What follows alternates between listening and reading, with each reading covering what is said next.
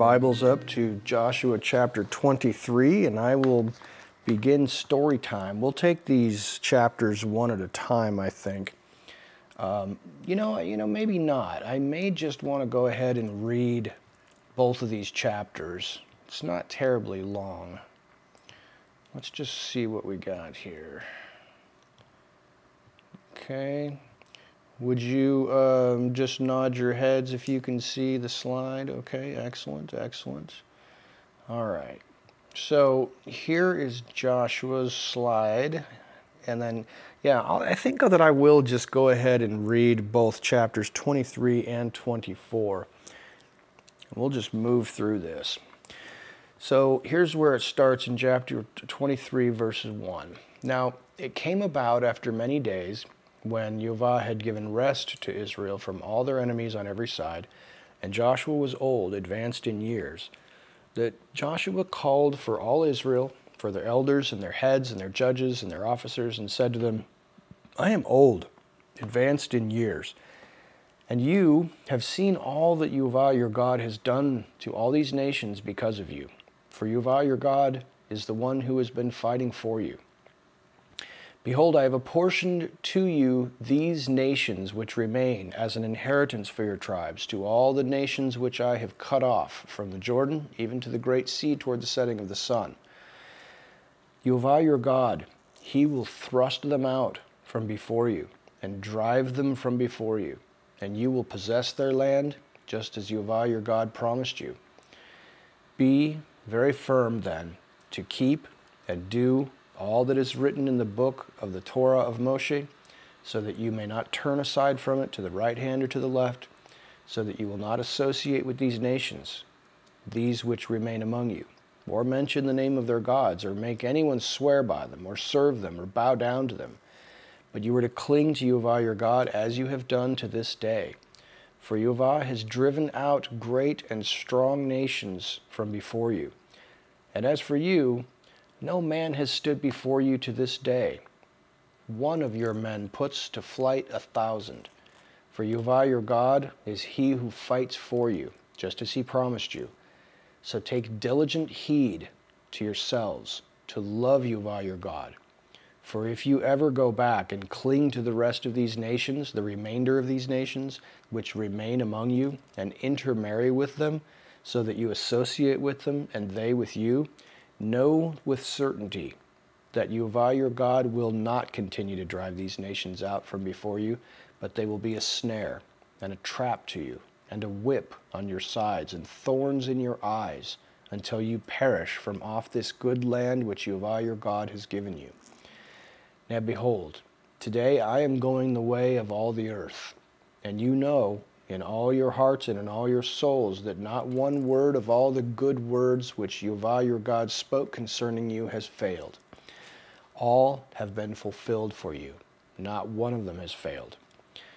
It shall come about that just as all the good words which Jehovah your God spoke to you have come upon you, so Jehovah will bring upon you all the threats, until he has destroyed you from off this good land which Jehovah your God has given you. When you transgress the covenant of Jehovah your God, which he commanded you, and go and serve other gods and bow down to them, then the anger of Jehovah will burn against you, and you will perish quickly from off the good land which he has given you. And here's Joshua chapter 24. Then Joshua gathered all the tribes of Israel to Shechem, and called for the elders of Israel and for their heads and their judges and their officers, and they presented themselves before God. And Joshua said to all the people, Thus says Jehovah, the God of Israel, from ancient times your fathers lived beyond the river. Terah, the father of Abraham, and the father of Nahor. Hold on, I apologize, I'm letting someone in. There you go. Father of Nahor, and they served other gods. Then I took your father Abraham from beyond the river and led him through all the land of Canaan and multiplied his descendants and gave him Isaac. And to Isaac I gave Jacob and Esau. And to Esau I gave Mount Seir to possess it. But Jacob and his sons went down to Egypt. Then I sent Moses and Aaron and plagued Egypt by what I did in its midst, and afterward I brought you out. I brought your fathers out of Egypt, and you came to the sea, and Egypt pursued your fathers with chariots and horsemen to the Red Sea. But when they cried out to Yahweh, he put darkness between you and the Egyptians, and brought the sea upon them and covered them. And your own eyes saw what I did in Egypt, and you lived in the wilderness for a long time. Then I brought you into the land of the Amorites, who lived beyond the Jordan, and they fought with you. And I gave them into your hand, and you took possession of their land when I destroyed them before you. Then Balak, the son of Zippor, the king of Moab, arose and fought against Israel, and he sent and summoned Balaam, the son of Beor, to curse you. But I was not willing to listen to Balaam. So he had to bless you, and I delivered you from his hand. You crossed the Jordan and came to Jericho, and the citizens of Jericho fought against you, and the Amorite, and the Perizzite, and the Canaanite, and the Hittite, and the Girgashite, the Hivite, and the Jebusite. Thus I gave them into your hand. Then I sent the hornet before you, and it drove out the 2 kings of the Amorites from before you, but not by your sword or your bow. I gave you a land on which you had not labored, and cities which you had not built, and you have lived in them. You are eating of vineyards and olive groves which you did not plant. Now therefore fear Yahweh, and serve him in sincerity and truth, and put away the gods which your fathers served beyond the river and in Egypt, and serve Yahweh. If it is disagreeable in your sight to serve Yahweh, choose for yourselves today whom you will serve, whether the gods of your fathers, which they served beyond the river, or the gods of the Amorites in whose land you are living. But as for me and my house, we will serve Yahweh. The people answered and said, Far be it from us that we should forsake Yahweh to serve other gods. For Yahweh our God is the one who brought us up and our fathers up out of the land of Egypt from the house of bondage, and who did these great signs in our sight and preserved us through all the way in which we went, and among all the peoples through whose midst we passed. Yahweh drove out from before us all the peoples, even the Amorites who lived in the land. We also will serve Yahweh, for he is our God. Then Joshua said to the people, You will not be able to serve Yahweh, for he is holy. He is a holy God. He is a jealous God. He will not forgive your transgressions or your sins. If you forsake Yahweh and serve foreign gods, then he will turn and do you harm and consume you after he has done good to you. And the people said to Joshua, No, but we will serve Yahweh. And Joshua said to the people, You are witnesses against yourself that you have chosen for yourselves Yahweh to serve him. And they said, We are witnesses. Now therefore put away the foreign gods which are in your midst, and incline your hearts to Yahweh, the God of Israel. The people said to Joshua, We will serve Yahweh our God, and we will obey his voice. So Joshua made a covenant with the people that day, and made for them a statute and an ordinance in Shechem. And Joshua wrote these words in the book of the Torah of God. And he took a large stone, and he set it up there under the oak that was by the sanctuary of Yahweh. And Joshua said to all the people, Behold, this stone shall be for a witness against us, for it has heard all the words of Yahweh which he spoke to us. Thus it shall be for a witness against you, so that you do not deny your God. Then Joshua dismissed the people, each to his inheritance. It came about after these things that Joshua the son of Nun, the servant of Yahweh, died, being 110 years old. And they buried him in the territory of his inheritance in Timnath-Serah, which is in the hill country of Ephraim, on the north of Mount Gaash. And Israel served Yahweh all the days of Joshua and all the days of the elders who survived Joshua, and had known all the deeds of Yahweh which he had done for Israel.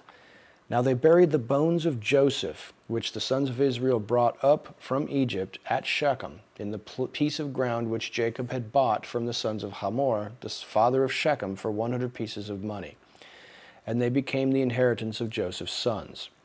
And Eleazar, the son of Aaron, died, and they buried him in Gibeah of Pinchas, his son, which was given him in the hill country of Ephraim. And that, ladies and gentlemen, is the end of the book of Joshua. Now there is, greetings Tracy, delightful to see you. There is a good amount of information there, but it's not a lot of new information. We have seen a lot of this stuff before. We've seen a renewal of the covenant. We've seen the promises of God presented. So we we've seen some of this stuff before, and I don't think we need to delve too deeply into it. However, there are quite a few nuggets of really powerful information and wisdom here in these sections that I want to dig through. So backing up to chapter 23, I want to make a couple of points here in this regard. Number one, right at the beginning of Joshua, I have called chapter 23 Joshua's warning and farewell.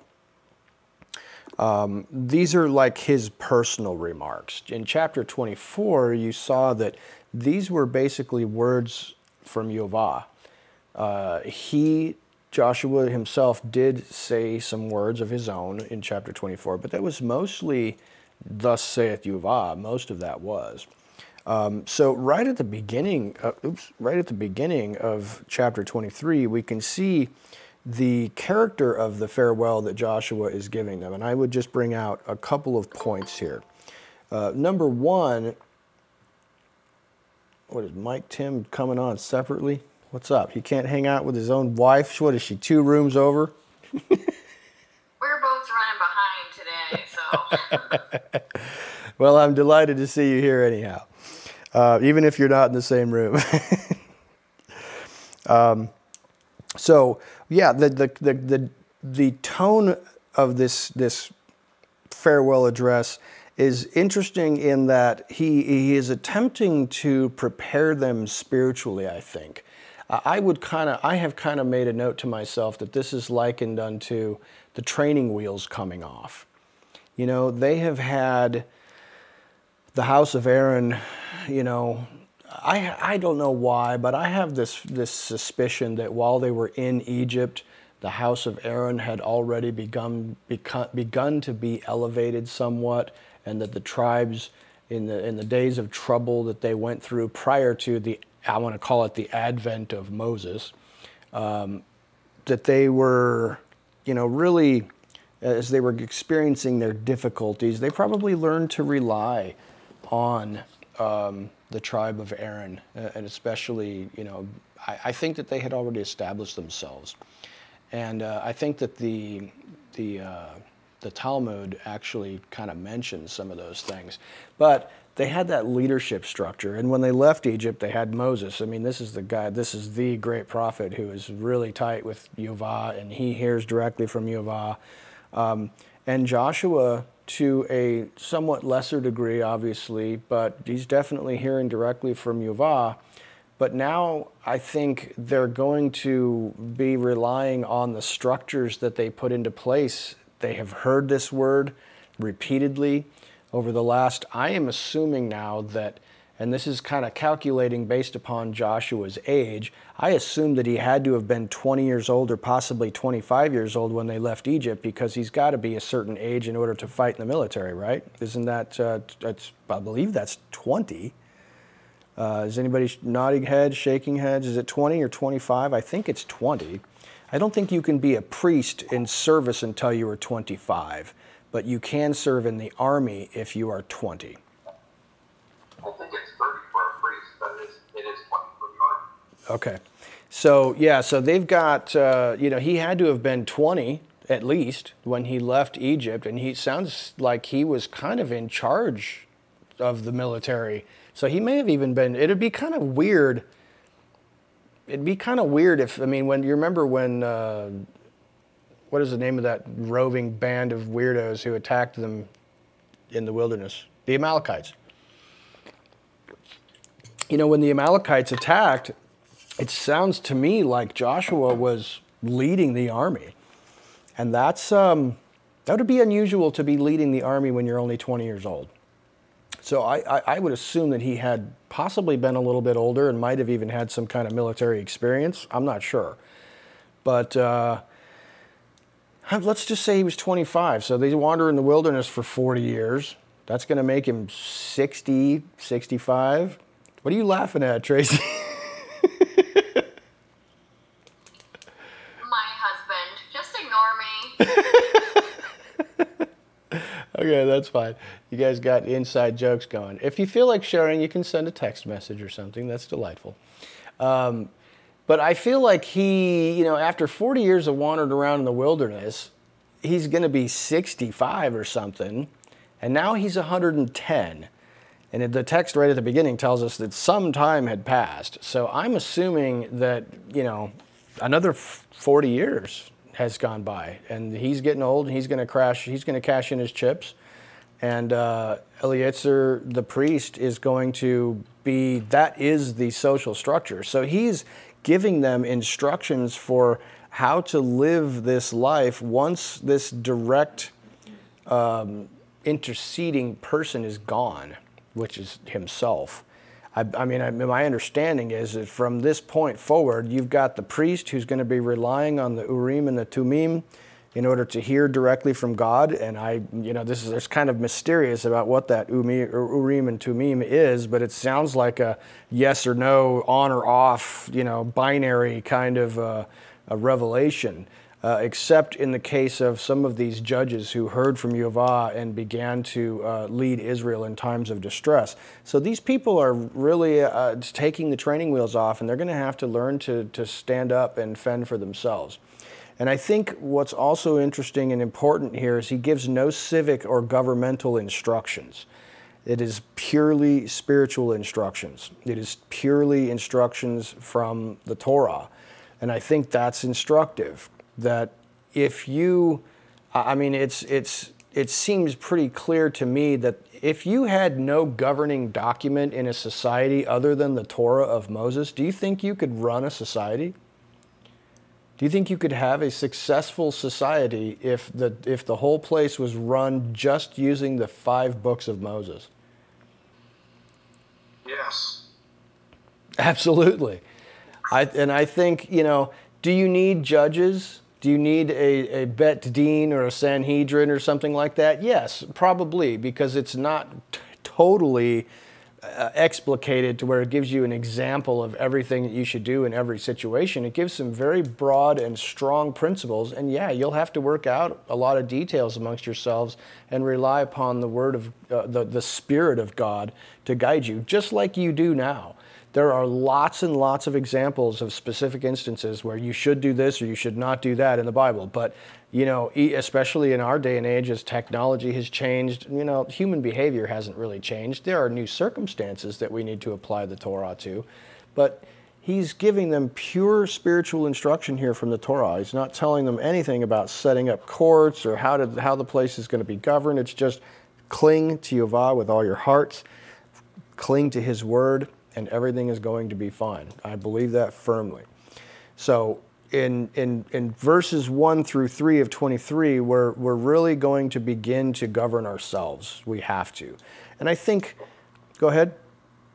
Yeah, on Judges 11, if you take a second to look at that, you'll see it says, after the death of Joshua, the Israelites asked the Lord which tribe should go to attack the Canaanites, and the Lord answered Judah. And then you see that Judah came alongside with Simeon and said, hey, if you help us do this, then we'll help you get your territory too. And the Lord gave them victory. And in their first battle, they killed 10,000. It doesn't say that they lost any. So it's pretty cool that after Moses and Joshua die, we start moving on down that Messianic line.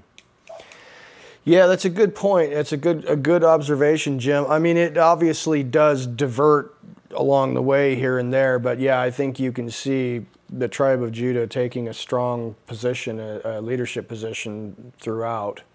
And I think, first of all, as the training wheels are coming off and we're learning to govern ourselves, and we have noted this before, in fact, it wasn't too many weeks ago that we remembered that remembering all of the faithfulness of God in all of these different areas and the promises that he's made and the ways that he has come through is so critical to being able to have the courage that you need. These guys are in a difficult situation. They're starting off fairly fresh with some freshly conquered land. They still got a bunch of enemies in the land.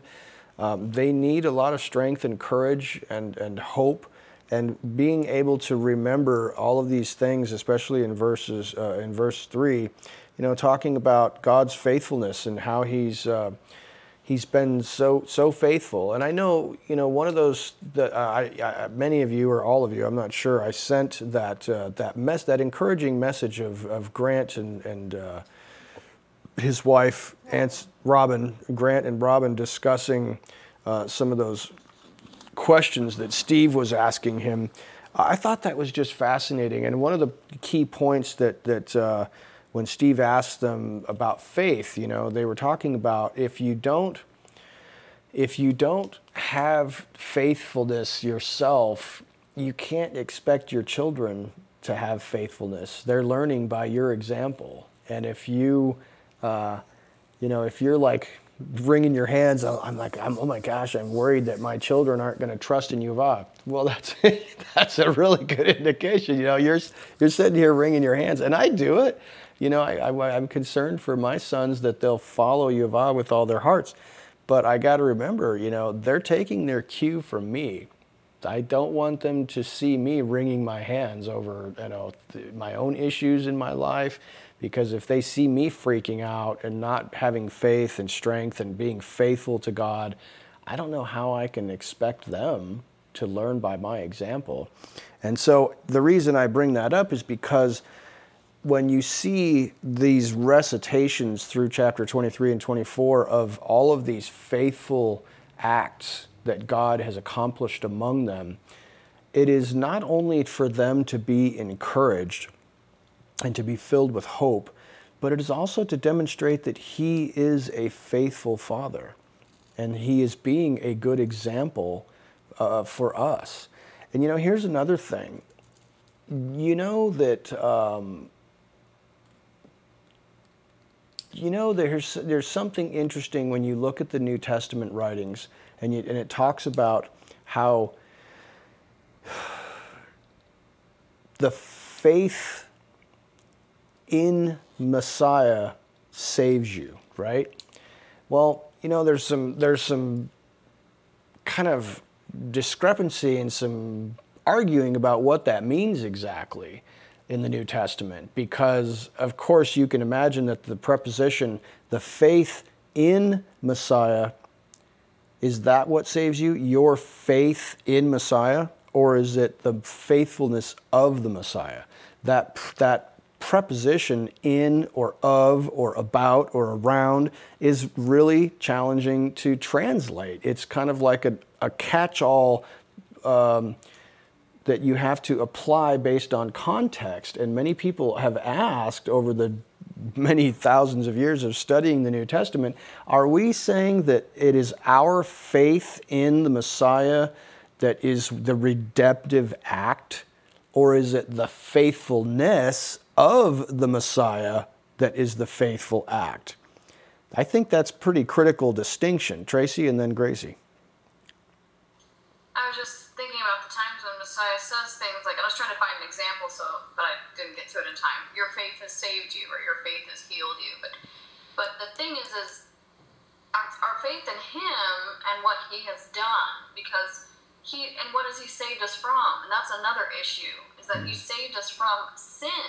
Mm-hmm. And people hear, I'm saved, and they think I'm going to heaven and I don't worry about anything else. He saved you from your sin with the expectation that you would no longer walk in it. Mm-hmm. So that's a whole issue there too. Yeah, I agree. Gracie? I think that the answer to that would be yes, both ways.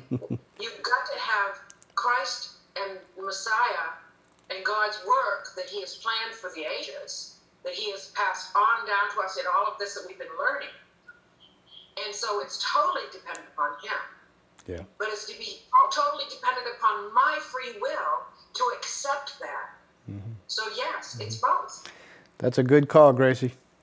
Good call. Yeah, I think that's an excellent observation, and I think that we want to make sure that we have a good understanding of both of those things.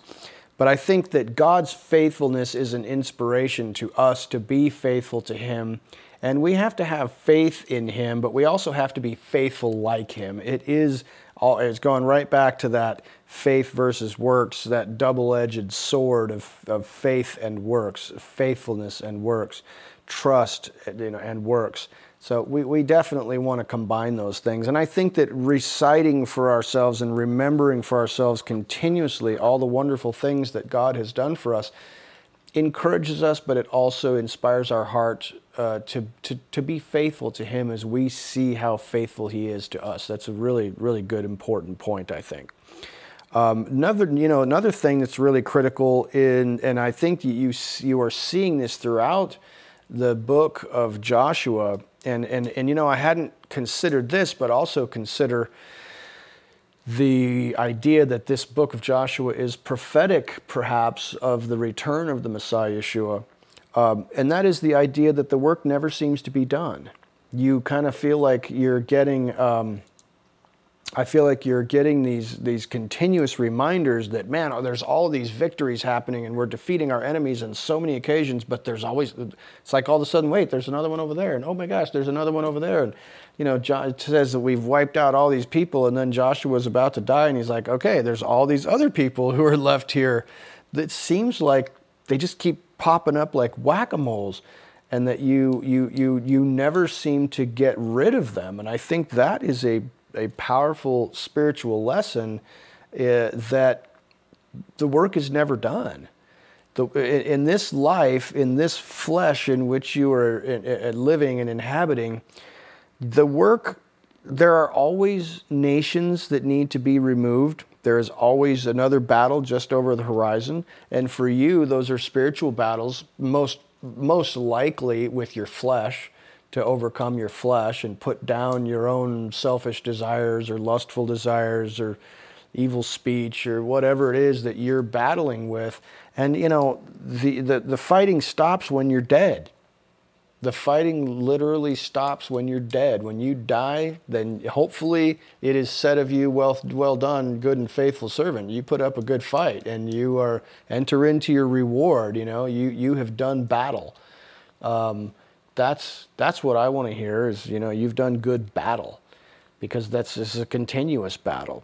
There's also this idea among us that, and I don't know, we talked about this when we were, and this is just about work and being, I don't mean necessarily work and is like the work of your hands, but partially.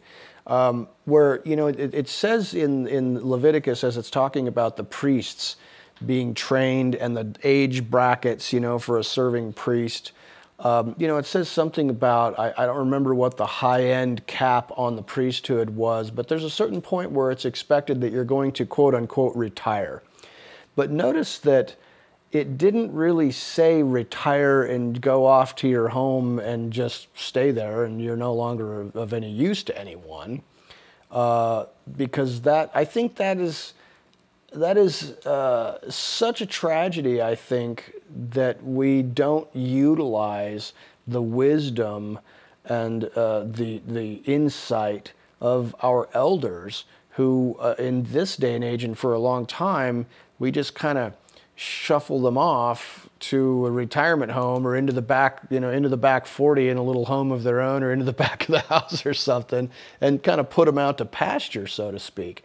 I think, that there's so much wisdom and life remaining in a lot of people who retire that we need to figure out a way to embrace them and their wisdom and be able to have an avenue for them to continuously lead and guide the younger generations. I mean, you see here that Joshua seemingly was pretty actively engaged right up until the time he died. The same thing with Moses. These guys, they were working and but you see that, he took some advice from his father-in-law, because he was, 80 when they left Egypt, approximately. Took some advice from Yitro, his father-in-law. Man, you're going to wear yourself out. You probably ought to delegate some of that responsibility, and that's a good piece of advice. But Moshe continued to work and lead until he was 120, and just, God took him. He died. So I think the work is never done, and I think, unfortunately, we cut off our nose when we kind of embrace this idea of just retiring and just going off and doing whatever. I think if you, to the degree that you can, it might be that you're working in your field, to train and to help the younger people to learn the things that you have learned over these years. But I think more importantly would be the spiritual things that you have learned. Hopefully, you have a good relationship with your children and you're able to influence them still and your grandchildren.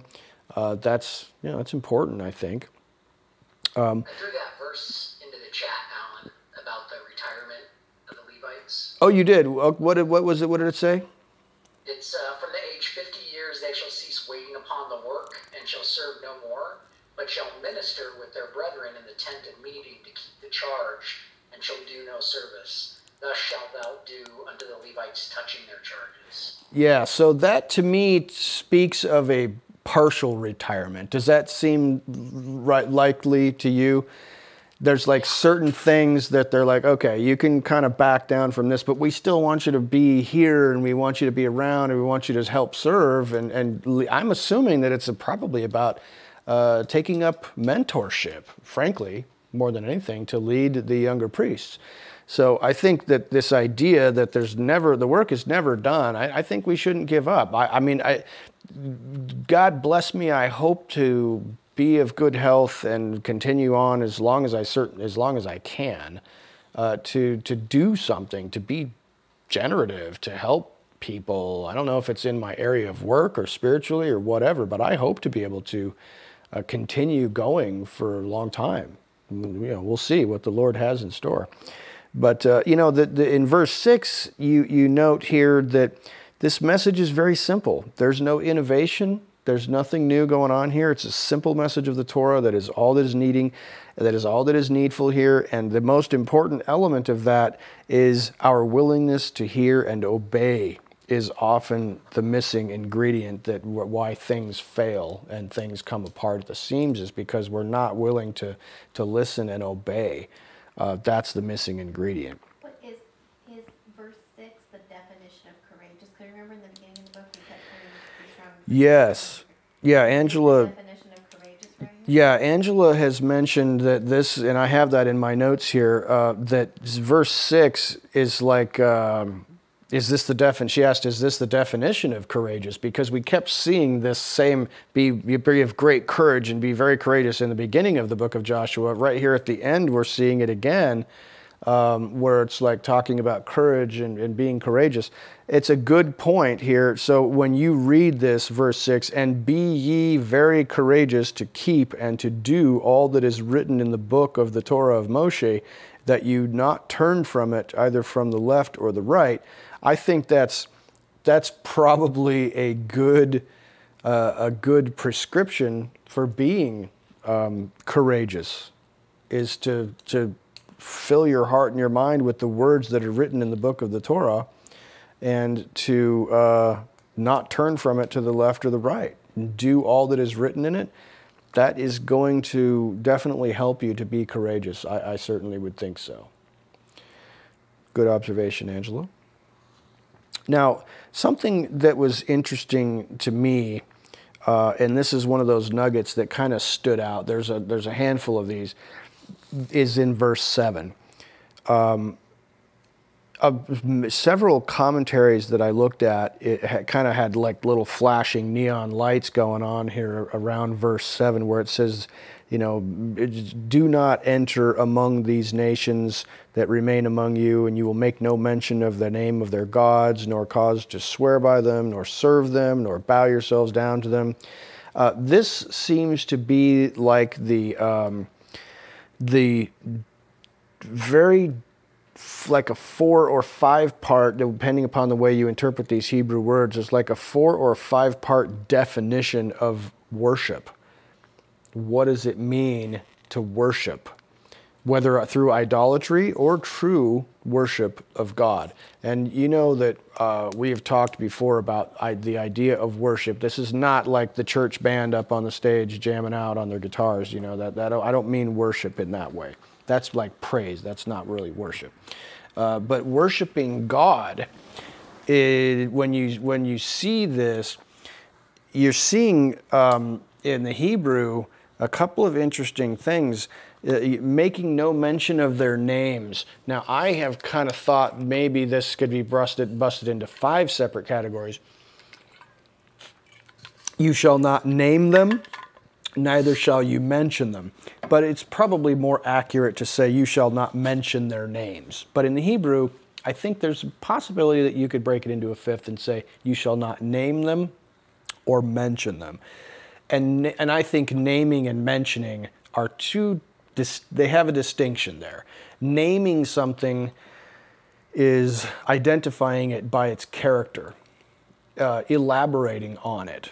You know what I mean? We know from name, it is not just what your appellation that someone calls you, but your character.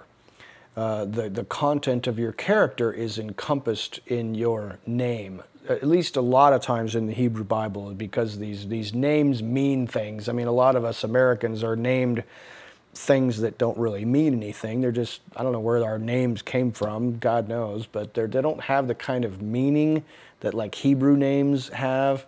And so we do recognize that a person's name often denotes their character and the content of their character. And so you shall not name these false gods. You shall not mention these false gods. You will not cause to swear by them, serve them, or bow yourselves to them. Now you can break that apart, and I definitely recommend that you do so, to just kind of make a note to yourself on verse 7 here in chapter 23, that these are the elements of proper worship of God, and I think they're also the elements that can lead to a false worship of God or idolatry. Because I have looked at this, when you like mention their names or name their names or make mention of them, attribution brings power. Do you know what I mean by the word attribution? It's like attributing something to someone. For example, making mention of God as being the author of the good things that have happened in your life. You know, whatever you attribute the things that happen in your life that are good, you say, God is good. He brought me a blessing, okay? If you say, for the sake of discussion, oh, I got this fat check from the government, well, you're making attribution to the government. Now, is that an act of worship? Not necessarily. It could be, I suppose. I know there are plenty of people who worship the government. But I would say they look to the government for all their help. They attribute their politicians. You know, this is stuff that people do. Absolutely. They have a false worship system around the government. But I think that if you attribute the things in your life, whether for good or ill, like Job did, blessed be the Lord, even though he kill me, I will still worship him. He brings the good and the bad. All things happen for good for those who love him. So attributing things to God, that's mentioning the names and mentioning things. Swearing by them, like invoking as a powerful, unseen, all-seeing witness. Serving them, either by offering or by sacrifice, or bowing yourself to them, either prostrated with your face to the ground as an act of worship, or in prayer, in a manner of prayer. Seeking a redress of grievances or seeking a petition. So these are the elements of worship, and they can go into false worship or true worship. Any questions, comments, or concerns about that? I just thought that was an interesting section, and you can definitely tear apart those Hebrew words and go into some depth there and probably make some interesting discoveries regarding true worship. I think that's a nice little nugget there. In verse 9, you see it says, "For Yehovah has dispossessed from before you great and strong nations." Recognizing the source of your blessings, and this goes right along with verse 7, that great feats have been accomplished through you or to you, and you cannot claim credit for them. In America and in the West especially, we have a very strong tradition of fierce independence.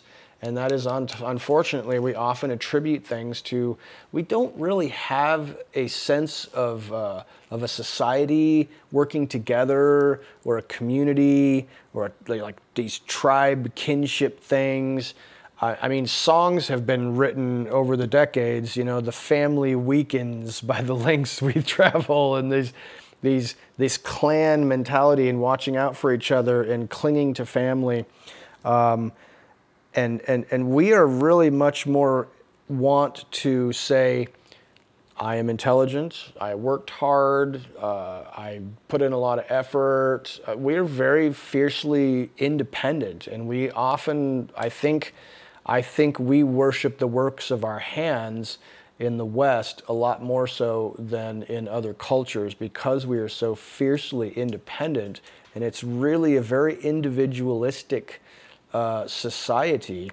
And so our sense of community and our sense of family and our ties are really really weak. When I go, for example, to my Thanksgiving with our family, we do still get together with our family on Thanksgiving. But I don't see those people very often, so I cannot claim to have like a tight relationship with these people, because I don't really spend a lot of time with them. And that is the way it's been for my family for a long time. I mean, when we celebrated Christmas and Easter and stuff, those were the times when we actually saw our family. But other than that, we didn't really spend a lot of time among them. And if I go to my family reunion every year on Thanksgiving and I take a picture and there's like 100 people there, it's a big family. And I'll post a picture on Facebook or something. I used to do that. I haven't in a while. But people are like, my gosh, who are all these people? It's like, that's literally, there's a couple of friends mixed in there. There's probably 10 or 15 friends mixed in there, but that's literally all family. And people are like, they don't have families like that anymore. They just don't even really get together once a year or something. So it's interesting, but we also have such an individualistic bent. And I think that it makes it hard for us to recognize the source of our strength, because we often tend to attribute that to ourselves. And I think when I mentioned attribution before, to what do you attribute the things that are good in your life, I think we can sometimes also be kind of trite with our comments. Is like, oh, God is good. You know how many times you hear that from well-meaning Christian people who just kind of, it's like this trite thing that you just kind of throw off the cuff. And people, if they think that you mean it at all, might just kind of roll their eyes because it sounds like some kind of religious platitude. And I think we probably ought to find a better way to express that than just saying, God is good, or something like that. I know maybe back in the day it was perceived in a different way, but it feels like to me these days it's just kind of trite. It's not working as well. Tracy? Something I liked that I learned from was reading a response from Jacob when someone was, I don't know if it was Esau, someone was asking who his children were. And his response was, these are the children whom Jehovah gave me. Yeah. I'm like, that's what I need to keep in mind. Like, even introducing my daughter to the child that God gave me. If he's mine, he's letting me have her for a little bit, Yeah. And then also that the flesh wants recognition. The flesh wants credit. Yep. And that's something, and that is because it's the Babylon mentality. It wants to build a name for itself. Yep. And so we have to be broken of that by His Spirit to build a name for Him and decrease while He increases. I think you're absolutely right. And I also think that because of our strong reliance and attribution to ourselves, especially in the West, this is why we are awash with anxiety and depression in the West. And a lot of other places aren't. Because they attribute, even if they're in idolatry, they often attribute things to other people. You know what I'm saying? They attribute either they've got in some other cultures, and I'm talking about non-Western cultures, there's such a leaning on each other mentality that they don't attribute everything to themselves like we do. And they're also, that makes them, it makes us responsible. If you take on that kind of responsibility, then you really are feeling the weight of, it's up to me.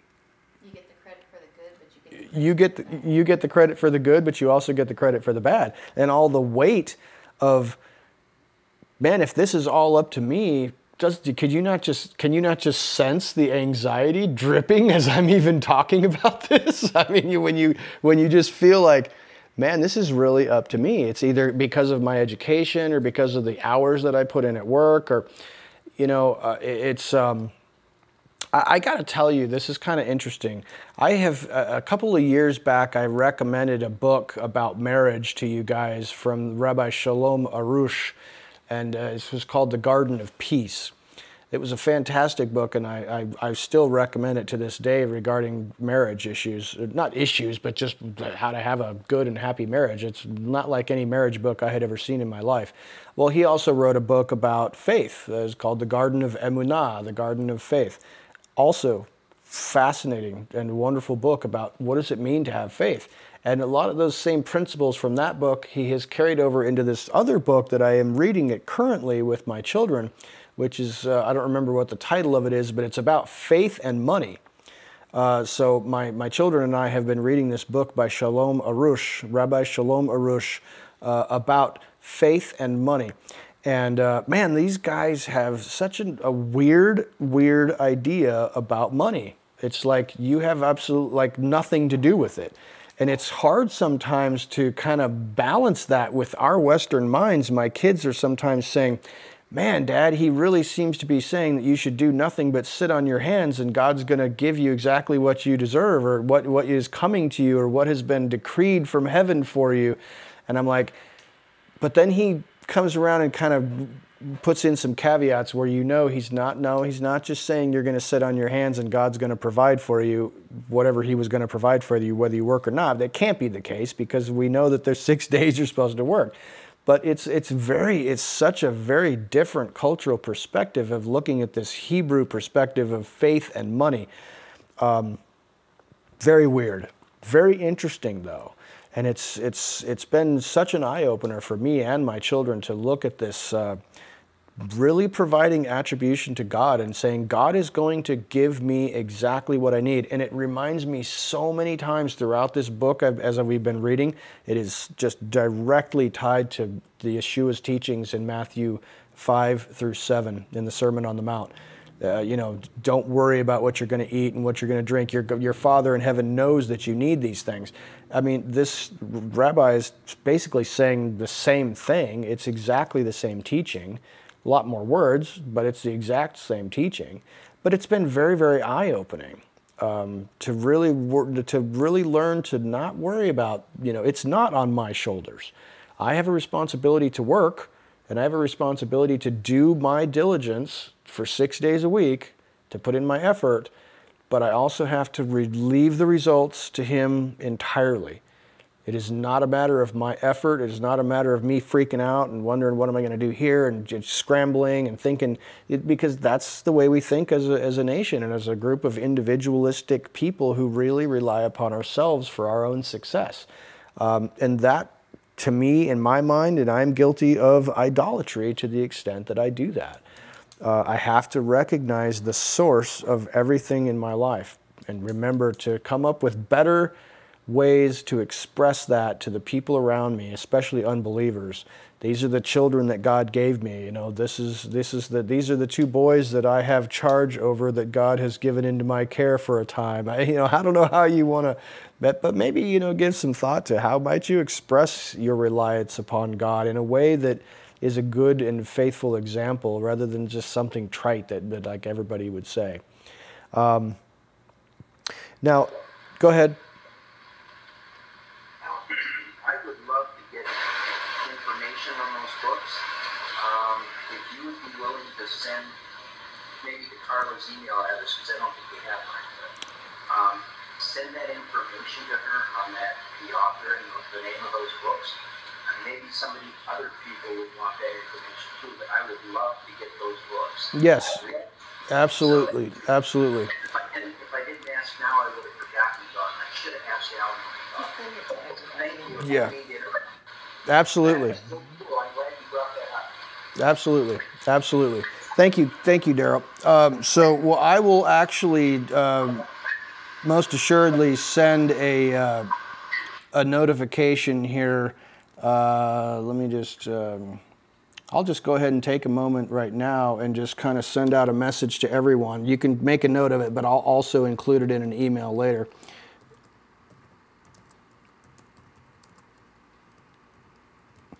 So there is his name, Rabbi Shalom Arush, and I believe he's written like 5 books, but the ones that I'm talking about are The Garden of Faith, which is about faith, The Garden of Peace, which is about marriage, and something about money. I don't remember the title of the one about. Bones they need to spit out. Oh, there are definitely some bones that you need to spit out in those works, but I know you guys have wisdom enough. My children have wisdom enough to read those books and say, this is amazing, this is great stuff, that's stupid, throw that out the window. Yeah, it's real easy to see. It's not like you need to have this super discernment and wisdom to read this and go, you'll see it real easily. But yes, I definitely heartily recommend them. But I was going to bring up to you in verse 12, this is fascinating in chapter 23, verse 12, where it says, if you in any way go back. I mean, that's what is my translation, the Darby translation that I often use. It says, if you in any way go back. And what's interesting is in the Hebrew, it is not put forth as an emphasis. It is turn. If you, like shuv, turn. It says it twice. And in our English translators have said, if you in any way turn and go back towards the people of the land. And you know, and we have talked about this on many occasions before, that whenever you see something repeated in the Torah, yes, it can be used for emphasis. I totally understand that. But I think that there's often a deeper spiritual message that you can learn when you see a Hebrew word repeated twice. I think there's an economy of words in Hebrew, and it's a packed language. And when you see a word repeated twice, you got to perk up your ears. But 2 things caught my attention in verse 12. It says, turn, or if you in any way turn back towards these nations. I don't know exactly what to do with a double turn, because frankly, if you're turning twice, what are you doing? You're turning around in a circle. That's if you take it literally. Angela? Physical turn, spiritual turn. That might be a way to look at it. Did somebody unmute themselves because they wanted to say something? Hi. I just think this is a premise that I always use with my counseling, that there are no examples in the Bible where we don't flee or turn in the face of sin and temptation. We don't stand there. There is no example in the Bible where we stand there. We need to flee and turn at the very beginning, because otherwise there is no examples where we have victory where we don't do that. Right. And I think that's a good observation, Jan. Thank you, Tracy. Does this go back to the ways of sin kind of thing? So if it's shuv, like to shuv once is to do a 180 and to turn to God. But if you shuv again, you're going back the way you came and you're heading back the wrong direction. Right. So that would be. Yeah, and that's, something that we often see is repenting, shuv, teshuvah, is turning away from your sin and turning towards God.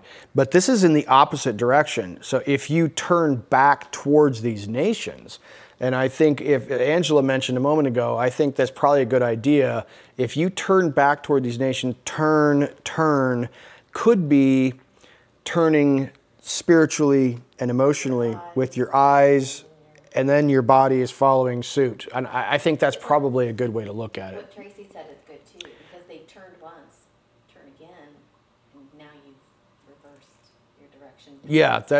There might, I think there's definitely something to this idea of turning once and then turning again. You've done a 360-degree turn, Tracy. But that's what it says in the New Testament several times, is that if you turn away and your house is cleansed, but then you go back, that you're worse off than you were before. So That's a turn. I think the word shuv just means turn. So I mean, definitely you got the option to turn back the way you came, and just like Lot's wife. Remember Lot's wife? It's all that same concept. Yeah, absolutely. That's an excellent observation. One or the other? What? It means both. Yes, it's not one or the other. turn, or turn with your heart and your mind, and then turn. Because I think that Angela's point about turning one way, turning spiritually or with your eyes, and then turning with your because you're with your eyes, and Yeshua gave us some excellent lessons about how it starts in your heart. It starts in your eyes, it enters into your soul, and then the next thing you know, you're walking right after it. So it manifests itself in two ways. Jan? Alan, I think he's talking about the animal soul and the godly soul, all of who you are. And that's what you're talking about. It's just a different nomenclature. Right. And I think, the other part of verse 12 that is also very interesting is that when it says you make marriages to them, to attach yourself to them. What's interesting about this, and I didn't quite capture this until today, is that there are different expressions for attaching yourself in marriage in Hebrew. This word for intermarry in Hebrew, the word is khatan, and it literally means to lose a daughter to another family. It is not talking about a male bringing a daughter into his house to grow his family. It's literally about you losing a daughter and she's becoming a member of someone else's family.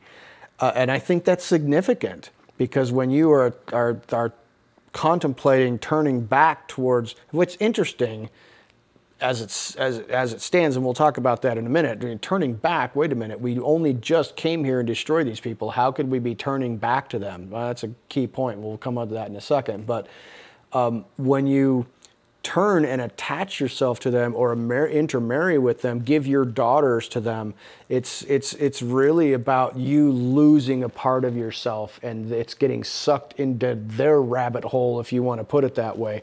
But also note that the word khatan in Hebrew in this context here, the first time it's used is when Shechem is raped Jacob's daughter and says, make an agreement with us and we'll all intermarry together and it'll be great. That is a real key flashing light that says, yeah, this is not a good thing. This is not a good thing. So I thought that was certainly interesting. And in verse 13, you've got the results of turning away. And these are fascinating to me. If you look at the progression, it's like turning away from Yehovah and turning your heart away from Yehovah, your heart first through your eyes and then your actions.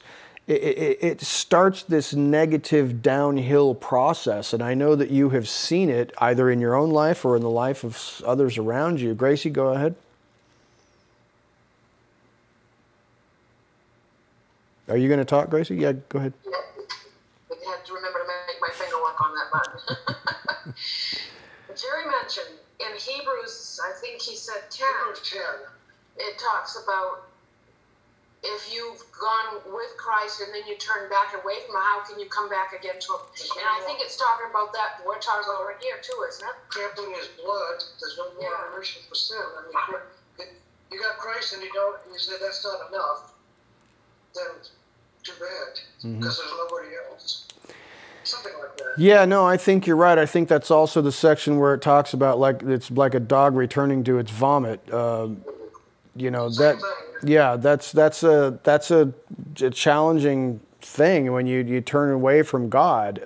But it always ends with the same thing. Is like, number one, the first step is that the good blessings start to slow down and then become a trickle.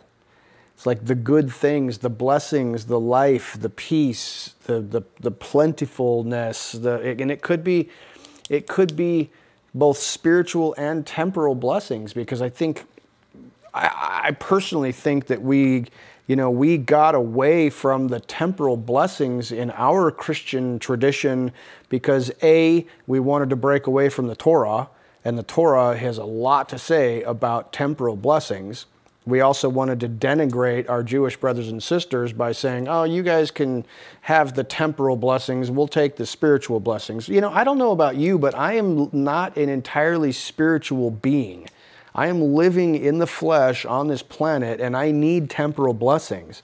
I need money, I need health, I need victory over my enemies. Whatever those things are, I'm a living person, I need those things.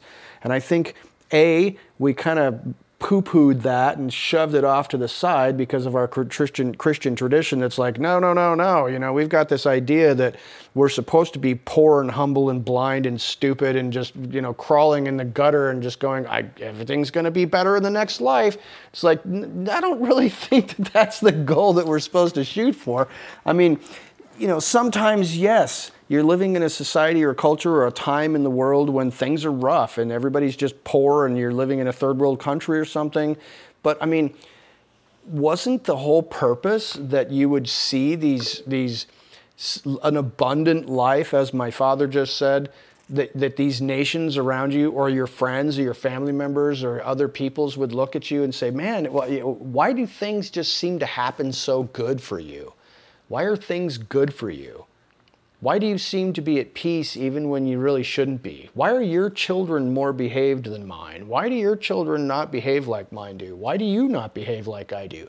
Why do things just seem to work out for you? I think we kind of jettisoned that and hyper-spiritualized things to a degree that we were like, well, we're just going to take the spiritual blessings, and gosh, those spiritual blessings are tremendous. But we're alive here, folks. We need temporal blessings. And I also think, unfortunately, that some of our Christian ministers began to preach this prosperity gospel that was a mix of witchcraft and God knows what else. Send us $5 and you'll become wealthy. This wishful thinking, like The Secret kind of stuff. It's some kind of magic words or magic formula that's going to make you rich. We shot ourselves in the face. But I think, unfortunately, we see when your heart begins to turn from God and that you start to travel the wrong path and you have shoved in the wrong direction, that the blessings dry up. Sorry, continue. She's bouncing around over there. She must want to say something. What do you want to say? Do you have more to say? Because I have more to say, but I want you to... You just said your blessings dry up. Your blessings dry up, yes. What did you just say? I said your blessings dry up. What? Well, the first time you see shuv in the Bible, it's together. There's two of them. Not right next to each other, but they're together. Okay, hold on. Angela says the first time you see shuv in the Bible, there's two of them. They're not right next to each other, but they're together. She's gonna say something. Here it comes, folks. When we run into these situations where you see the same word next to each other, I think it's like telling you to go look at that word, go look at where it's happened. How did it start? Maybe do even one of those full studies where you look up every instance of that word, which with this word, that would be like a long time because there's a lot of them. But if you look back at the first time that this word occurs, it's in Genesis 3:19, and there's two of them in 3:19. They're not right next to each other, but this is when the ground gets cursed because Adam listened to the voice of his wife and ate of the tree. And so thorns and thistles shall the ground yield you. In the sweat of thy face thou shalt eat bread until thou return to the ground, for out of it you were taken, for dust thou art, and unto dust you shall return. Yes. So I think there's something to be understood about return, dust, and drying up, and listening to the woman and not doing the wrong thing. I thank you for... the wrong direction. No, it's excellent, and I thank you for pointing that out. I did actually look at the first place that appeared when I was doing my research, and I saw that it was talking about... No. I saw that it was talking about, you know, you came from the dust, and to the dust you will return. I thought, well, it's talking like death. You're going back into the dirt. Which is what happens if they turn. Which is what happens when you turn, and also when you turn away from God. I mentioned, which is what they did. Right. I mentioned a moment ago that your blessings begin to dry up, and that made you think of returning to the dust where there's no moisture there. Yeah, you're going to get thistles and briars growing instead of fruit, and I think that definitely is the first stop in the runaway downhill train when you turn from God. Is first thing that happens is God's favor and blessings dry up. And then, of course, the negative things start. So the good things stop, and you're kind of free floating there for a minute. It's like neither good nor bad, but you know it's headed in the wrong direction. And then bad things start to happen. The negative effects start to crop up. And finally, it's an endless succession of evil happenstance. So it just continues. You're on a downhill ride. Well, and you get pushed to the east of the garden, and the angels won't let you back in. Yeah, you get pushed to the east of the garden, and the angels are standing there with their flaming sword, and they won't let you back in. He has just brought his people from the east. And he has just brought his people from the east and has brought them back west into the garden, so to speak. So yeah, this is all coming together very nicely. And I think the whole purpose here is to get your attention, and it's a matter of how stiff-necked are you. Because you can probably, when you notice that your blessings are starting to dry up, maybe it's a good time to shuv and to turn back to Yuvah. And that's one of the things that Rabbi Shalom Arush mentions in his teaching that we were reading about the faith and money.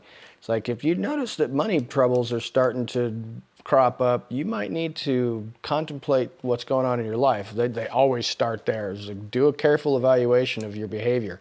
I think that's an interesting observation. Well, in this verse, the first turn verse, his bread is being eaten in the sweat of his face. Yeah. So he is. Yeah, he's doing more work here for less results. When in the garden, yeah, he's going to work by the sweat of his brow. So his material blessings is one of the first things that he loses in the garden because of the fall. Fascinating stuff. And I think in Joshua 23:15, you can see Joshua is actually prophesying that he knows that they will completely fall away from God. We're going to do it again. And we're going to do it again. Huh? Yeah, we're going to continuously do it again. He knows that it's going to happen. And we're probably doing it again. And we're probably doing it again right now. So, but I tell you though, that, and I want to continuously stir you up by way of reminder that when things went bad in Egypt, life started getting hard. The economy started contracting, they started taxing you, they started misbehaving towards you, making you make bricks without straw, life's getting rough. That's when you turn to God. And I say, we're stiff-necked like that.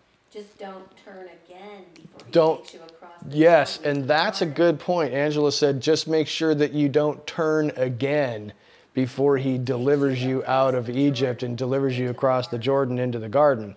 Because now's the time to turn once, not turn twice.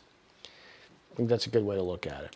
And I'm going to move forward just a little bit into chapter 24 because most of this is a history lesson, and we're fully aware of these things. But we've got a historical recitation of all of these wonderful things that God has done. And again, why do we repeat these things so often? Well, it's because we have to continuously remind ourselves of all of the help that God has given us and all the victory He's given us in our lives, because we are very, very, it's very easy for us to forget those things. And we have them at frequent intervals. You notice that at each generation, it seems like every approximately 40 years, when the children are growing up and are able to stand on their own 2 feet, that we're having this renewal of the covenant process, where somebody is getting together and talking to them about the responsibilities that they have, and is telling them, you know, remember all of the things that Yehovah has done for you, and now you have to make a decision. We see this happening repeatedly, especially in the Torah and in this, you know, it's like you get to a certain stage and it's like, okay, you realize what has happened here. You know, you've been listening to everything we've been talking about. It's time to make that dedication. You know, this actually reading this, I was reminded of like the frequent altar calls that would happen in like the Baptist church, where it's like, you know, somebody gets involved in this, you know, they want to get involved with God and they make an altar call and they dedicate themselves to God, and then they go on their way, and, you know, you see them down there doing another altar call, you know, 3 or 4 months later. And I used to say, well, gosh, man, that person must be struggling. And I would continue to say that. But it also occurred to me as I was reading this, it's like, you know, maybe that's not such a bad thing. It's people just continuously turning back to God and kind of stumbling around. And I don't know if you guys have actually been watching the new season of The Chosen. Have you? Yes, okay.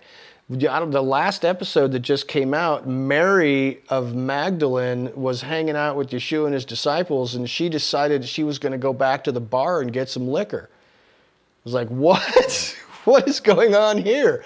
You just don't expect that in a show about Jesus and his disciples. But you know what? I thought, why wouldn't you? She had a difficult day. She had a hard time. She came in contact with a demon-infested person, and it reminded her of her own past, and she just got emotionally charged, and she decided to bounce. She took off, left all the other disciples, and went back to the city and decided to go and get some liquor or some drugs. I'm not quite sure. The episode was kind of left hanging there, but I was like, my gosh, why wouldn't they? Some of them struggling. I mean, we know Peter decided, I'm going fishing, you know, I'm done with this, you know. So I don't know why I wouldn't have expected that, but this new season is fantastic. If you haven't been checking it out, you should definitely take a gander at that. Something interesting, did you notice here that where is our tabernacle set up? Do you remember where the tabernacle is set up right now? It's in the land of Ephraim. It's in Shiloh. The tabernacle is set up in Shiloh, and yet in verse 1 of chapter 24, it says that everybody goes to Shechem. Do you wonder why that is? Do you remember some significant events that happened in Shechem? The 2 mountains, the blessings. Yeah, Shechem is the town, you know, with the 2 mountains on either side, Mount Ebal and Mount Gerizim, where, yeah. Circumcision of death. Yeah. Thanks to Dinah. Yeah, death, circumcision, thanks to Dinah when she got, you know, snatched up and raped by Shechem. But yeah, you know, one thing is that when Abraham, because you remember he's about to mention Abraham here, when Abraham first turned away from idols and fled the land of the north, and the east and the north, and then entered into the land of Canaan, the first place he stopped was Shechem, and he set up an altar there. Also noticed when he returned from Egypt, after his misadventures in Egypt, that he went back up towards Shechem. Notice also that Jacob and his family traveled to Shechem, and it was there that he said, take away the idols from among you. And they buried those idols under the terebinth or the oak or whatever tree in Shechem. And I think that it is a historical reference point. I mean, I don't know, you guys, who's that guy who traveled? Ray Vanderlaan. If you're familiar with Ray Vanderlaan, that guy's spectacular. You can see, you know, he'll go to stand on a mountainside right next to the Sea of Galilee and read the Sermon on the Mount, you know, and it's like just being in that location and listening to those words is significant somehow. It just takes on new significance. It just feels different. And I think that this is part of the thing that's just immersing yourself in it to such a degree by rejoining the place where your ancestors had significant things happen in Shechem. And here he actually says, he says twice to these Hebrews, get rid of the idols among you. Now you might think to yourself, well, certainly he's speaking spiritually or metaphorically, but I don't know that he is. I mean, is it possible that they literally have idols among them at this point? It certainly could be. It certainly could be, because we have several references to the idolatry of Egypt, the spiritual darkness of Egypt. It seems very clear to me from several passages in the prophets as well as the Torah that these Israelites, these Hebrews, were indeed involved in idolatry in the land of Egypt. And Joshua references it directly here. He also references the idolatry of the land of Canaan. Now, they've only been amongst these Canaanites for 7 years once we broke off from the narrative last time. But remember, another good chunk of time here, this says at the end of Joshua's life. So they've been living there for some time now, possibly 30 to 40 years. And it seems to me that it is entirely possible that the corruption, the turning, at least with the eyes, has already started. But notice also that this text at the end of this chapter says that the Israelites were faithful to the covenant, even after Joshua died. Those people who outlived him, that next little bit of a generation who outlived him, who had seen all of the things that God had done for them in the wilderness and in the land of Canaan and helping them defeat their enemies, that's like those people remained faithful. But it faded then after that, and we get into the book of Judges and everything goes crazy.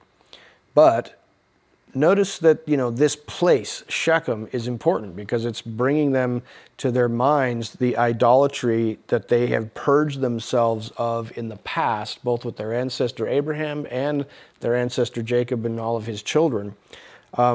Remember also that they went here as soon as they crossed into the land and as soon as they defeated a certain number of peoples where they could move up north a little bit and get to Shechem. That's one of the first things they did was go there and pronounce the blessings and the curses at Mount Ebal and Mount Gerizim. Tracy? I found the connection in Genesis 35. When you're talking about the idols and what's the significance of Shechem, it reminded me of something. That they buried idols there. Do you recall this? Yeah. The ones Rebecca had? Did you mention it and I just wasn't listening very good? Yeah, I mentioned it a moment ago. I don't know if it was I don't believe it was the one that Rachel stole from her father. I believe that Jacob said, put away the idols that are among you, and they buried them under the terebinth tree. So I don't know if that was Rachel. Yeah, that's what I was thinking of. I was trying to find that. But yeah, that's from Genesis 35, and I don't know. I think he's just talking to his household, his whole household. Right. Then they give him the idols and bury them there. Yeah, so it makes sense that this is his household now. They're much bigger than they used to be, but Joshua is again stirring them up by way of reminder. Our ancestors before purged themselves of idols in this very spot. So I think that that's significant for that reason. So yeah, definitely. Now notice, and I want to just bring to your attention one thing about this recitation of history about all these amazing things that God has done. Notice that we have Joshua saying, "Thus saith the Lord, I did this, and I did that, and I did this, and I did that." And he's listing a great list of historical events in which he has rescued their ancestors, going back quite a ways. And then in verse 16, they actually make a small list. They recite a little bit of history. Do you notice what the difference is there? God's history is long and is considerably in the past. Their recitation of history is short and is from recent past. And it seems to me that there might be a case to be made here to look at this as a type of witness Remember, you need a faithful witness, someone to say what actually happened. God is proclaiming what actually happened before these people were even born. That he, as a faithful witness, is saying, these are the things that I did with your ancestors going way back. And then Joshua issues a call to action and saying, hey, what do you want to do about this information? Are you going to do it? You're going to, and they're like, yes, we're going to do it. Then they list their own list of the faithful deeds of God.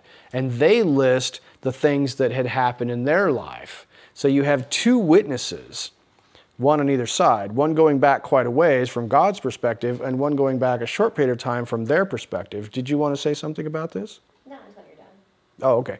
And then in the middle, you've got this call to action and leading by example where Joshua says, he calls them to put away their idols in verses 14 through 15. Did they have any? Perhaps. He leads by example, basically saying, I don't know about you guys, but as for me and my house, and you've seen this thing printed on the wall in many a home, as for me and my house, we will serve Yehovah. Now, but, this is an interesting thing. If it seems evil to you, in verse 14 and 15, he said, but this is literally what the text says, if it seems evil to you to serve Yehovah, then don't do it. But as for me and my house, we intend to serve Yehovah. And then they make their witness. They swear their I do. We have a renewal of the covenant here. They're swearing their fealty to Yehovah, and they make a proclamation of the key events that they have witnessed. And it's almost like they're saying, and this is what's kind of weird about this, and it's like, it's because I know that we think about what Yeshua has said is like, blessed are those who haven't seen and yet still believe.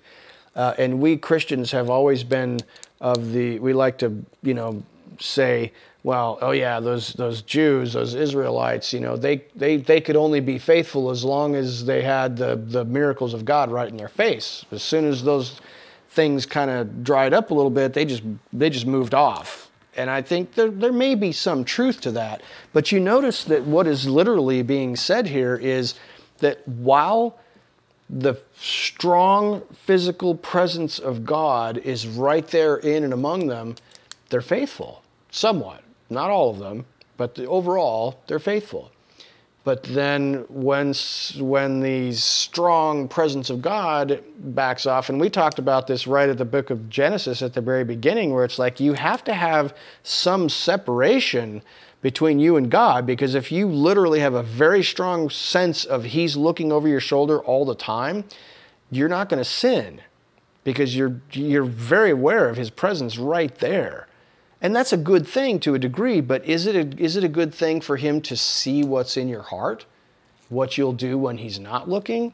Nah, it doesn't really give much of a test for you to, you become kind of you're not exercising your free will very much when you're very, very keenly aware of Him watching right over your shoulder everything that you're doing.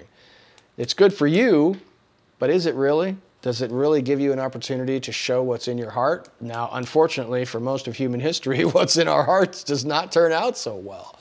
But I hope that we're moving in that direction. And I would say, just from a historical perspective, as a guy who likes history and has been a student of history, that I do tend to think that when the Spirit came on the day of Pentecost and that the church age, however you want to look at it, that, Yeshua came and the Spirit was poured out and the Spirit of God was given to the believers, that I'd like to think and I'd like to hope that maybe there was a little bit more faithfulness, that there was some progress made. Otherwise, for what purpose did Yeshua come here? Just so we all could believe, oh, hey, look, it's the wonderful thing that God was going to do to save us from our sins, but it really didn't do much. No, I think it did do some things. I think hopefully over the eons it has had an impact. Angela? Well, you kind of moved off of it. Sorry, go ahead.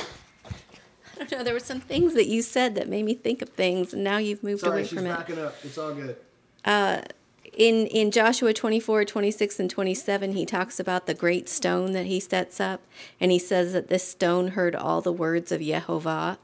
Is that the same stone that was split in two? Well, no, I don't think. It moved with them, according to legend. Okay, yes, this is true. This is true. Or could it just be like a metaphor for the stone that has been there and I have some notes on the stone. knows their history? Yeah. No, okay.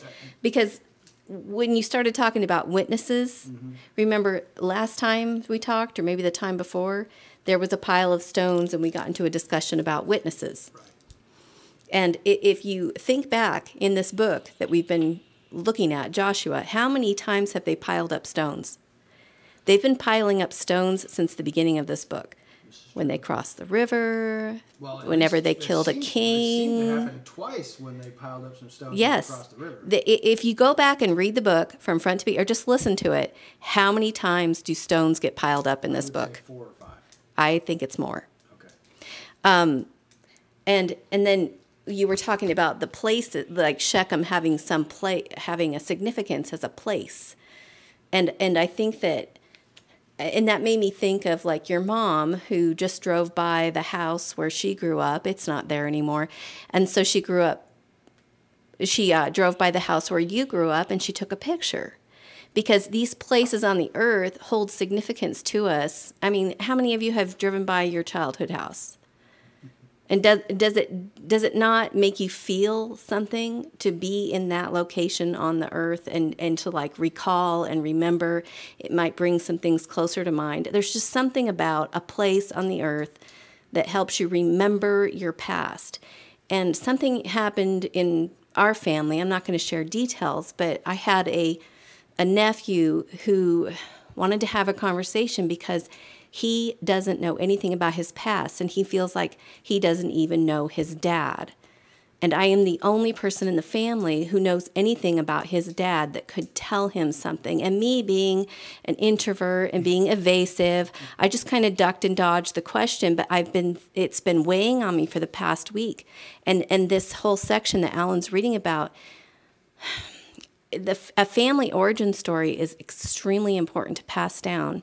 And I think that Joshua realizes that in this book, that if you don't pass this story down, because those people were not there to see it, you don't pass this information down, eventually you're going to get to a generation that is completely lost and that doesn't even know where they come from, and they're just adrift, and things are going to just go really bad for them. And I think that when he started this whole thing tonight, he talked about how we don't hold our elders close to us, and they used to pass on the family origin story. And this is the Hebrews passing on their origin story, and they go back to Shechem because there's something there that is important to that story that they need to know and they need to pass on to their children. And you see what happens in the book of Judges when they don't pass it on to their children. You know, that's an excellent insight, Angela. And I was just going to say, and I'll catch up to you here in just a second, Tracy, that I have often thought about Shechem as a place even today, because I know that many of you who have been to Israel know that you don't really go to Shechem. It's kind of hard to get to Shechem and see the place because it's in control of Israel's enemies, and it's very hard to get there and to see that place. And I have this idea in my mind that when the time comes that something significant happens with Shechem, that might be a significant prophetic thing that happens in the future. But I don't know. Tracy? Well, I think one of the connections that I'm seeing here is the reason he's bringing him back to this location, like she said, is the significance of the family origin, is that when they stood on those mountains and said the blessings and the cursings, so, and that fits right in line with he said, choose. You want to do the evil side or the good side kind of thing. And so that's that significance of a visual. Remember when we stood on these mountains and we pronounced the blessings, hearing and obeying, the cursings on this side, and what would happen if we didn't? And then it reminds me of this, we were just talking about last at Shavuot, that scripture that talks about the, I think it's Zephaniah, and I'll return to them or restore to them a pure lip that they can serve me with one accord. Well, that word accord is Shechem. It's the same word. It's one shoulder. So serve me with the right shoulder. Kind of, I'm like just putting these pieces together that maybe that there's a connection to the correct shoulder, the two The two mountains being the shoulders. That's what Shechem means. Maybe I wasn't clear on that, but Shechem means shoulders, and the two mountains are the shoulders, and there's a valley between them. Yeah. Which is where Joseph's bones are buried, which is also interesting considering Ezekiel 37 with the dry bones, and they're in the middle of a valley, and the dry bones were there, and Joseph represents the house of Israel. So I think there's a lot of location and significance to that area. Definitely. Yeah, I definitely think so. Mike? I'm just curious, is Shechem a large area, or is it a small area? Because Genesis 33 says that Jacob came to Salem, a city in Shechem. So is Jerusalem in Shechem? Is Shechem a larger area? That's a great question. I don't know the geography well, but I do know that Shechem is currently called Nablus, I believe, and you can kind of look it up. I think it's a decent-sized little town right now, and that's it could have been a regional area in the days of Abraham. It's certainly possible. It sounds like it might have been, especially like in the days of the patriarchs, like a county seat or something, like it was like the head of a region or something. It's certainly possible. Yeah. Good question. You know, one of the little sections here, and we're almost done, in chapter 24, verse 19,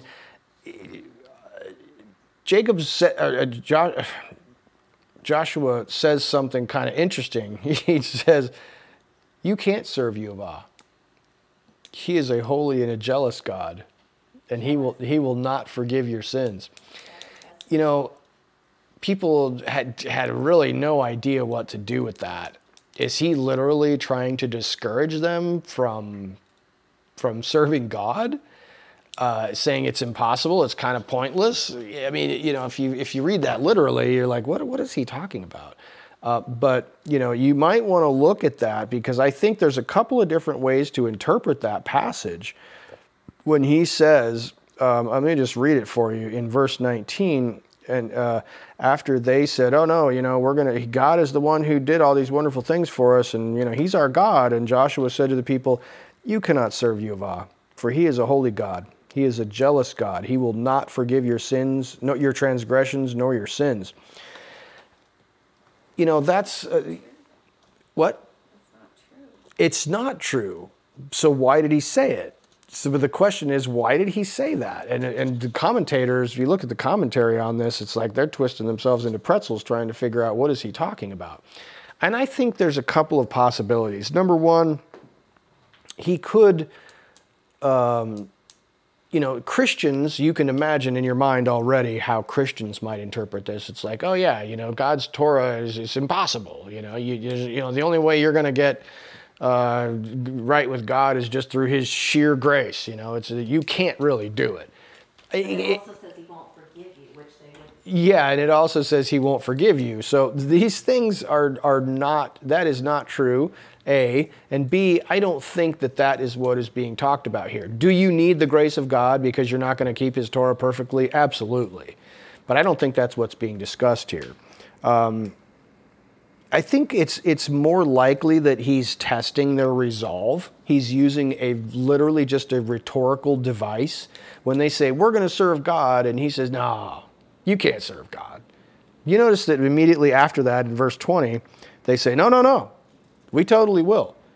Maybe he's playing reverse psychology. I think I do believe that he is playing like a little bit of a reverse psychology game with them, saying, no, no, no, you can't do it. And they're like, no, no, no, we will. But you know what else this made me think of? And this is kind of weird, and I think I may be wrong, but I believe that this passage is where the Judaism comes up with this idea. And that is, I don't know if you've heard this before. You can raise your hand or indicate if you've heard this. But it is quite common in Judaism that if a convert goes to a rabbi and says, I want to convert to Judaism, you know what they tell him? No, you don't. You don't want to convert to Judaism. And they send them away. They literally tell them, no, you don't, and they tell them to go away. And then, if they come back and they say, okay, I seriously want to convert to Judaism, you know what they do? They tell them again, one more time, no, you don't. And they send them away. And it is only on the third attempt that they will say, okay, fine. Now, what this made me think of is, why would they do that? I think it's for the same exact reason that Joshua would do that. It's like, are you sure? I really feel like he's using a rhetorical device with them. I don't think he's literally saying, no, you can't serve Yahweh. He will not forgive your sins, and he's a jealous God, and he's holy. You can't do it. He's trying to say this is serious business. I think that's exactly what he's doing. He's saying, this is serious business. You better be absolutely certain. And you know how the rabbis like to build a fence for the Torah. You've heard that. I mean, it's in Pirkei Avot. They actually say, build a fence around the Torah. I think that this is them taking it one step further. They say, okay, Joshua was challenging these people and saying, no, I don't think you really want to. No, we do want to. They said to themselves, if Joshua did it once, we'll do it twice. That's a fence around the Torah to make sure that the people are really serious and really dedicated. I think that that's what you're looking at here, is a rhetorical device that he's using. I don't think he's literally telling them you can't serve Yahweh. And I also don't think he's telling them the Torah is too hard for you. You can't really do it. The only way this is going to work is by the grace of God. Although there is some truth to the fact that no one's going to see the kingdom of God without the grace and mercy of God forgiving our sin. No, there's no grace in what he said. So that's a difficult one. So I hope that gives you some insight into that, because that was definitely a weird little passage. But I wouldn't trip over it. I think it's just a rhetorical device. And then, of course, you have, at the end, you have the stone and the oath. You have them taking an oath, basically saying, we will do it. He calls this stone. Now, is this stone, the stone is the witness. And Jacob, Joseph's bones. I know, and Angela talked about this too a little while ago, about how in Jacob's sepulcher today is an actual stone. Nobody knows where the stone came from. If you go to online and you look at like Joseph's tomb in Nablus, there's like this coffin and then there's a stone sitting next to it. And nobody knows where that stone came from. It's possible. Angela likes to make up interesting stories about what, I mean, use your imagination about what that might possibly be. Could it be the same stone? I suppose it could be. Nevertheless, the stone could be the Messiah Yeshua. You can interpret the stone in that way. It's interesting, like she said, that piles of stones and individual stones and 12 stones. I mean, I think ultimately, yes, you're passing on information, thing that is being passed on and remembered. Piles of stones communicate information. Yes, piles of stone are waypoints. They are way markers that remind future generations, because stones are timeless. They, if you write the words on a stone, if you recognize a stone as a significant landmark, it is significant. I think it's important. So that's it. That's basically it, ladies and gentlemen. That is the whole of the book of Joshua. We have done it. Thank you, Jesus. Gracie, go ahead. Push the button, Gracie. Push the button, Gracie. Push it. Push it again, Gracie. She can't push the button. It ain't working. You can type your question. Tracy, you want to cover her while she's typing her question, or cook? I'll cover. Okay. I'm sure you noticed, but just to confirm, I think what you were saying about how the Jewish people make them come 3 times is that he made them say it 3 times. That's true. Yeah, they said, yeah, we will. He's like,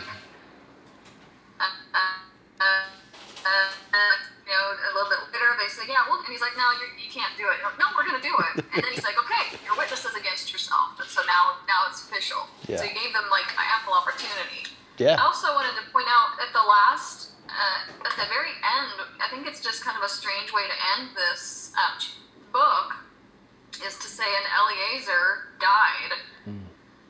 because I'm wondering if there's some kind of significance, as this name Eleazar is infamous for being associated with the Spirit of God. It means help of God, or helper, God's helper, you know, and Abraham's servant was named Eleazar, and he's this like shadow picture of the Spirit, and Lazarus, you know, being this shadow picture of the Spirit and all that. So I was just wondering if there was anything spiritually to glean from that. You know, I'm confident that there is. I was not able to dig that deep, frankly, but I think, yes, there are a couple of things, and two things in specific that I frankly did not have enough time to really dig into this week, and that was the last two events. Number one is Joseph's bones being buried there, and then Eleazar inheriting some land there. Yes, I think both of those things are definitely significant. It would be highly interpretive, and you'd probably have to look at some other proof texts to try to bring some meaning into it, but definitely I think it's significant. Ask Tracy, what happens before the bones come back together? Is there anything that's significant just prior to the bones coming back together? In Ezekiel? Yeah. Is there a wind or is there breath? Well, no, the wind and the breath come after, right? Yeah, but he was brought by the Spirit to the valley. He was carried there by the Spirit. I just was wondering, like, because I was wondering if there was a relation to the bones being dried up there and the Spirit being dead. And then we reverse, we turn, and the Spirit. Because Messiah, when he came, this is all prophetic. When he came to wake Lazarus up, he waited specifically for 4 days to the fourth day, which is spiritually the 4,000th year, when he came to die for our sins and restore their spirit to us. And so that is, I think, something that's just really, it's amazing to me. So I'm just wondering if there's a connection there, and that I'm sure there is. Yeah. But that perhaps this idea was like he was walking with them, he was with them this whole time, and now it's kind of something's changed, you know. Yeah. And now we're in the land, and we're expected to live accordingly, but they didn't. Right, right. And that's certainly possible. That's a good observation. Gracie, can you push your button now? You can. We had to go off and start it all over again. I see. Tori was saying that on the way to Emmaus, when the guys were with Christ on the way to Emmaus, they invited him 3 times to a meal before he agreed to go. And what other time, Jerry, was that? That was the one time I think they've asked him. On the third meal, he accepted, and that was that seemed to be a cultural thing back in those days. So, yeah, that's.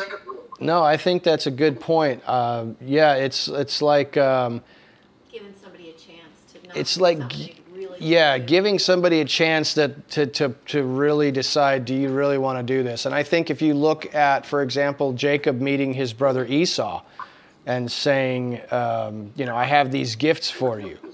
How many times did he prevail upon him to take those gifts? I don't know. I don't know if it's 3 or 4, but I'm saying that could be evidence of that cultural thing that you're talking about, Jerry. And I've heard that many times about the Hebrew culture and Middle Eastern culture in particular, where you need to prevail upon someone to accept something from you, and you continue. So they push back against each other for a couple of times. It's like when you get someone to pay the check. And they go, yeah, right. Well, you just said the word prevail. That's actually in the Hebrew text. When he says you cannot serve Yahovah, it actually says no prevail to serve Yahovah. So maybe that, I don't know if that's yeah. That's certainly possible. That's certainly possible. But no, there's a lot of, I will tell you, this has been a really delightful study in the book of Joshua. I hope that it was a blessing to you guys, and maybe has some prophetic significance. I think it helped me for sure to, I hope, get a better understanding of God dealing with his people. There's just been so many really interesting lessons. As I said, we'll go ahead and wrap this up here. And I know it's getting a little bit late. I really appreciate you guys hanging in there with me for this whole time and letting me kind of, finish this book.